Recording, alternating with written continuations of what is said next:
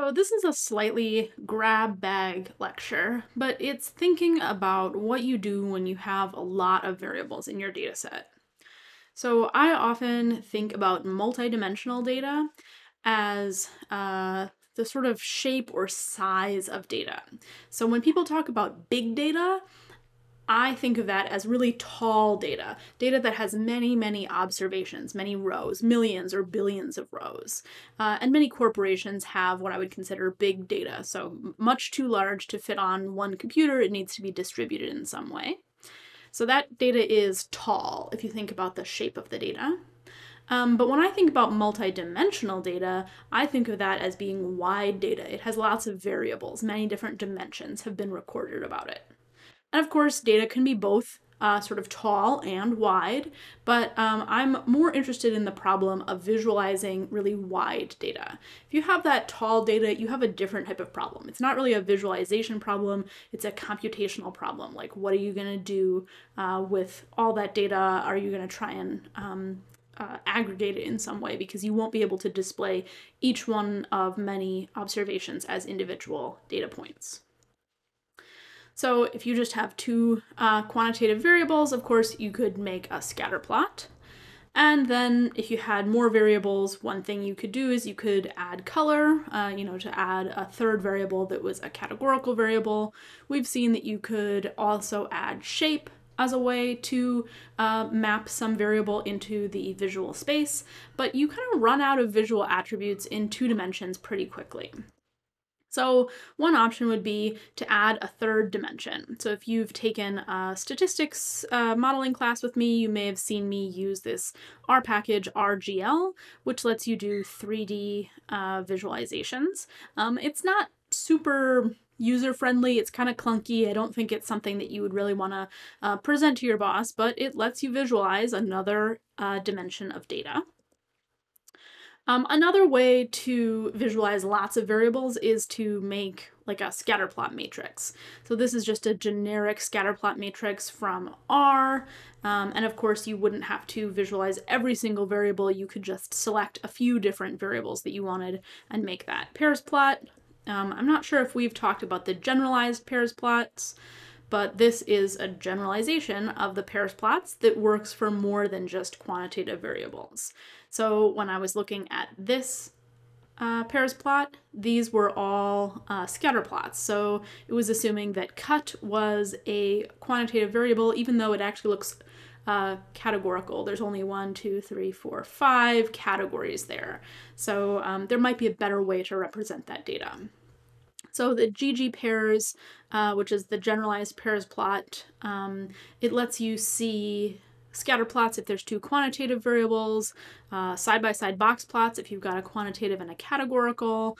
It lets you see, I think, kind of mosaic plots if you have 2 categorical variables. They're a little bit strange here. And then along the diagonal, you get to see the distribution of the one variable. So just the one-dimensional histogram or density plot visualization of a numeric variable like curate, or the bar chart for something like cut or color or clarity. And then we go back to these density plots. So a lot of information gets packed into a generalized pairs plot. And again, you could just select a couple variables and then that would be easier for you to see. I think that generalized pairs plots give you a lot of information as an analyst, and I would really recommend them as part of your exploratory data analysis. But again, I don't know that this is what you want to present to your boss or put in your piece of data journalism. It's kind of a lot of information. Going back to the idea of kind of 3D modeling, there are systems that let you do almost like 3D visualization, but for more than 3 dimensions. So this is an old tool. I think I might have shown this to you in my history lecture. This is John Tukey's hand. He's using a light pen, which was a way to interact with computers back in the day. And he is going to rotate some 9-dimensional data. He's basically doing projections down into lower dimensional spaces. So then you can almost visualize in sort of a 2D or 3D way the way the data looks in 9 dimensions. It's a really fascinating video if you want to go learn more about it. I'll try and stick it into our playlist in case you want to take a look. So this is a way to use some kind of interactivity to let you see more variables. And this has been implemented in R as well as the Grand Tour. So this is a visualization sort of showing how some of these variables are being collapsed together to form projections. And it just goes through a bunch of random projections to show you what the data might look like in many dimensional space. So in this case, I'm looking at the diamonds data, the variables caret, depth, table, x, y, and z. So that's 6 variables. I'm in 6-dimensional space, and then I'm getting a grand tour of what that data looks like in many different projections.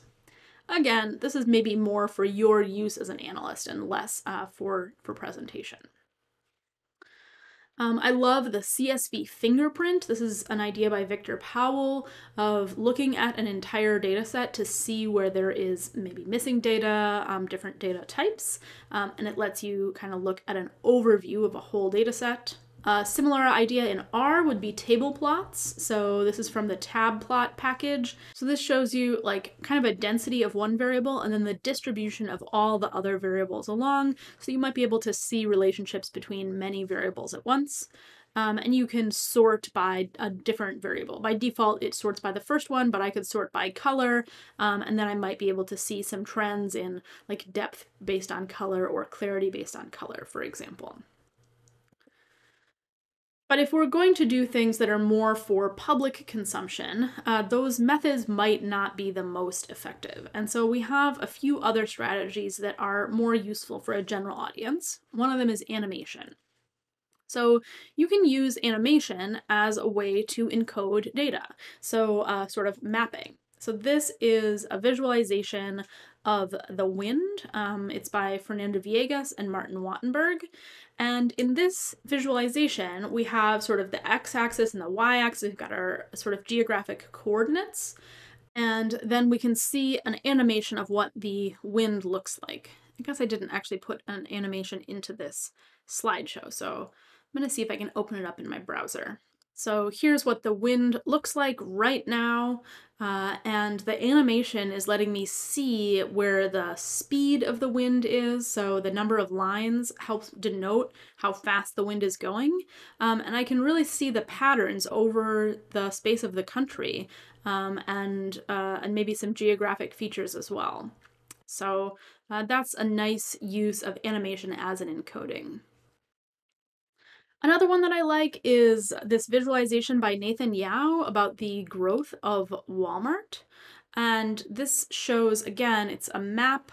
So we've got the geographic coordinates as one axis, or as 2 axes here. And then we're putting dots on the map where Walmart or Sam's Club opened. But then we're able to visualize even one more variable, which is time, by doing an animation. So you can see the number of stores appearing, and then you can see how they persist over time. So in this case, we're able to show the latitude and longitude, that's 2 variables. We're able to show the year, and then the color represents whether it is a Walmart or a Sam's Club. So I think that the green ones are the Walmart or Sam's Club. So we're visualizing basically 4 variables all at once, and we're able to see that pattern by using the animation to display the time variable. And I'll just let it play out. I don't think it quite goes up to the present. This is kind of an older visualization of Nathan's, but it'll get pretty close.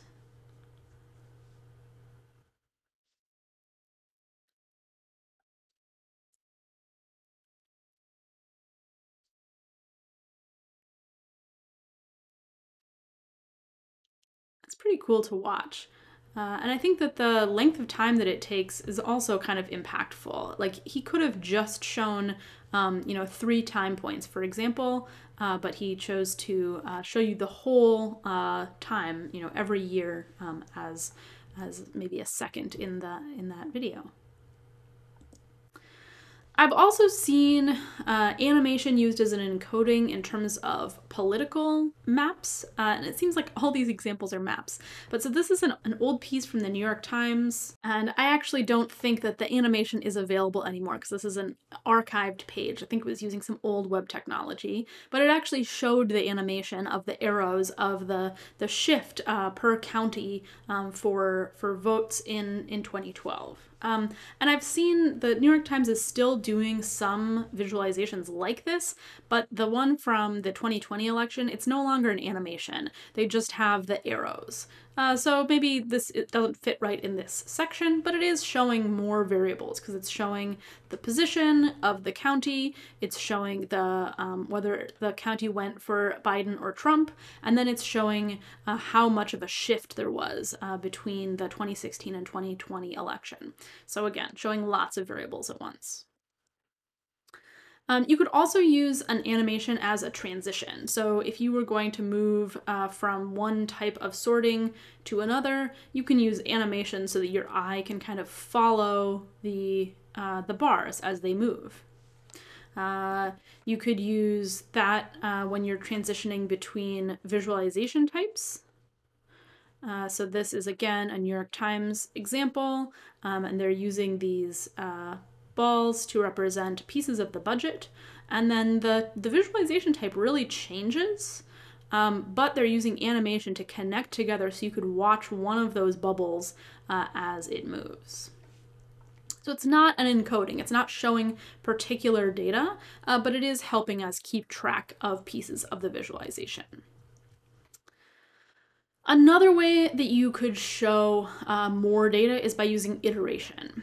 So the most common version of this is called small multiples. And with small multiples, you make the same plot many times for different subsets of the data. So I really liked this visualization, which is small multiple plots for every state in the United States, and then showing the same graph. So they could have shown this all on one picture and it would have just been a bunch of spaghetti. But by showing small multiples, it's actually possible for us to track these trends and see where people are dying sooner or dying later than before.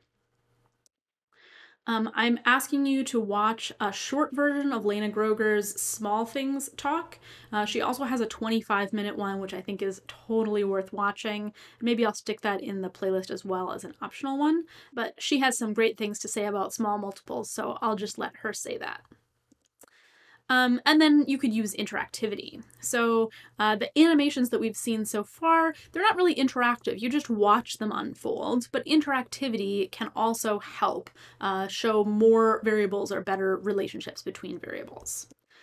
So there is a paper that lists out a number of types of interaction, and I just wanted to show you each of these types and then an example of how I see it. So there is select as a type of interaction. And I think you're reading this coordinated highlighting in context, but if you select, you're maybe highlighting something that you see as interesting. And if you have coordinated highlighting, then you're able to see, I highlighted these 2 points in the scatter plot, and that is showing the same highlights in all the other connected plots. So it's making that connection between the variables. An explorer would be something that would show you something else. So one way that you could do this is by scroll bars. So this is something called scrolly telling, where as you scroll through a piece of visualization, things change. This is from The Pudding, and it's showing screenplay dialogue from Disney movies. And as you scroll, you're sort of interacting with the visualization. You're seeing more and more pieces. You could also pan around, you could step through some stages, and you could do a direct walk, like click on a hyperlink and get taken somewhere else. That's a way of exploring. Reconfigure, that would be sort of like reordering. So here in Tableau, reordering the list by a particular value. And that could be a way that you would interact with a visualization, is to reorder it. You can have an interaction where you are doing a different encoding. So say, you as the user are saying, show me a different representation. And that example with the bubbles from the New York Times, I think that those were different kinds of representation. Went from a bubble chart to a kind of dot plot. And then I also think about this piece from Nathan Yao that we saw a few weeks ago, earlier in the semester, one data set visualized 25 ways. So this isn't actually an example of interaction with encoding, but it shows you how you could give someone multiple ways to visualize the same data. There's also abstract elaborate, which is kind of show me more or less detail. And I really love this piece from the New York Times where it detects the zip code that you are in. So I think I took this screenshot when I was living in Massachusetts, and it's showing me detail about the place where I was. And so it's able to give me the right level of detail because it knows where I am. There's also tooltips. I think of that as a way to abstract or elaborate. So you could see the bar for Texas and it's got the, sort of big picture, but then you could hover over it and it would give you more detail. That's a way of interacting. Filter would be some way of like showing something conditionally. I think of the baby name Voyager, which lets you start typing your name in and then it shows you the graph as you go. So this is the graph with just the letters AM, and you can really see the peak of babies named Amanda, kind of around the time that I was born. Amelia was not nearly as popular in that time period. And then I think I mentioned coordinated highlighting. So if you are using some, like selection, painting over what you're interested in, if you have the connection between all the pieces, then it's going to allow you to see the relationship between those variables. So those are just a few strategies for trying to visualize more than 2 or 3 variables by using some strategies that work for you as you're analyzing data and some that are better for representing it to a final audience.